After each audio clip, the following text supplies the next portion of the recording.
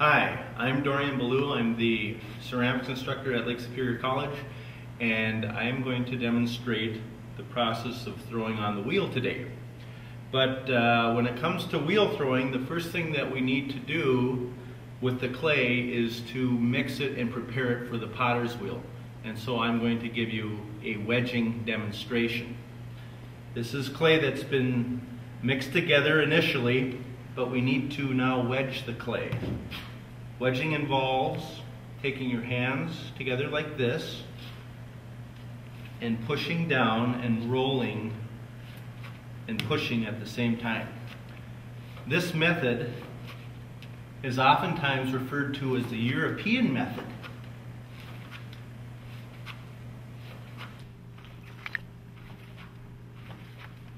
I count the number of rolling motions, and generally speaking, it's about 75 to 100 pushes on the clay. This method is also referred to as the monkey face method because of the shape of the clay.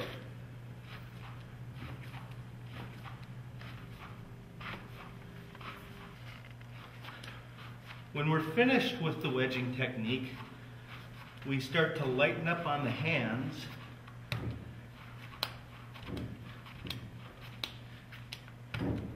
and we're not pushing very hard now, we're just rolling the clay.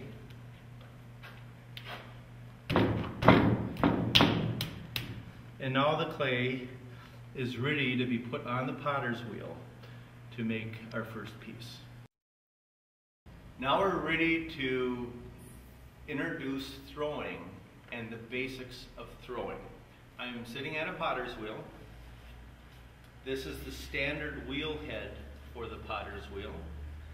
And then I have what's this disc, which we call a bat. And on the back side of the bat, there's two holes that fit over these two bolts on the wheel head. We put this on so it's secure. We take our wedged clay and we put that on, and we make sure that the wedged clay is secure. Now there's some tools that you'll want to use to help throwing, and I've selected some tools that I like to use. You'll want a sponge, wooden modeling tool, wooden rib, needle tool, and a wire. Now there's 4 steps in throwing a vessel on the wheel, and I call it the COPS method. C in COPS is for centering, O is for opening, P is for pulling, and S is for shaping. When we start with centering, you want to have a good position on the wheel. You want to be sitting on a chair about a little lower than the wheel head. If I drew a line between my knees, it would almost go through the center of the clay. It's nice to have your feet firmly planted on the floor and you have a good, stable position. The first thing we do to start centering is to get water on the clay with our sponge and push down. Notice my elbow on my leg. This elbow on my leg gives me a lot of support.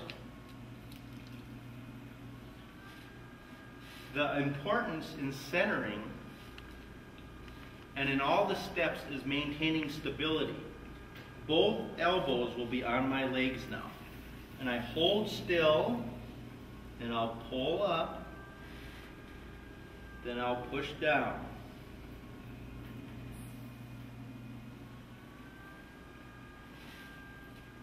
You use a lot of force to stay still.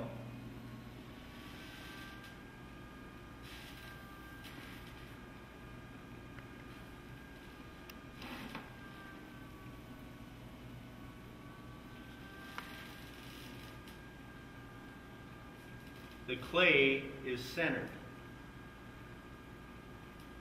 It's completely symmetrical. The second step in throwing is to open. Opening involves bringing your thumbs together and pushing your thumbs down.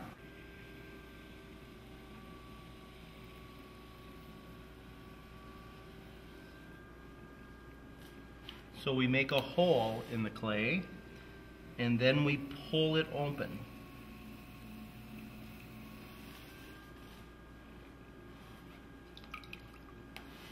So we have a donut. The third step is to pull the clay. And pulling the clay, we work on the clay at about 4 o'clock.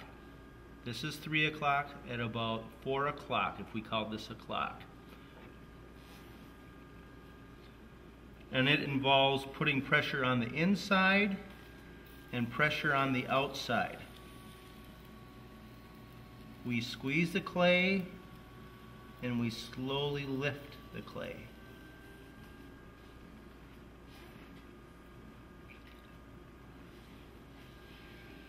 I like to compress the lip each time I pull.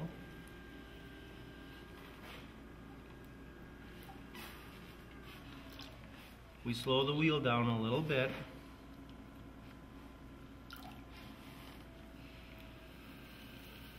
And we squeeze again.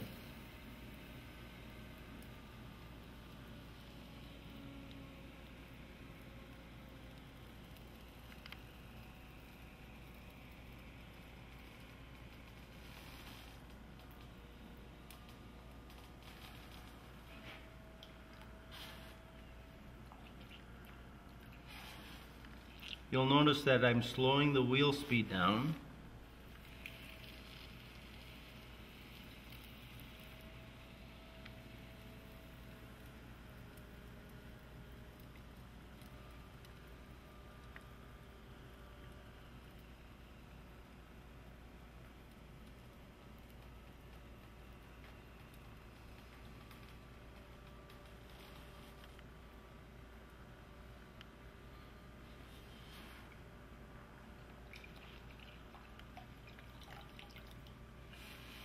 Sometimes we have water on the inside that we need to get out of the form.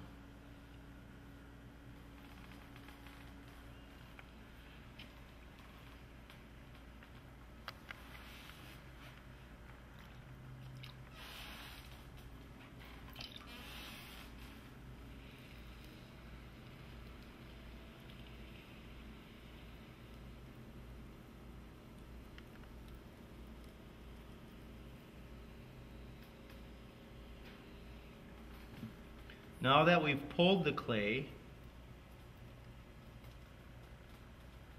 our next step is to shape the form. And on this form, we'll make a bottle.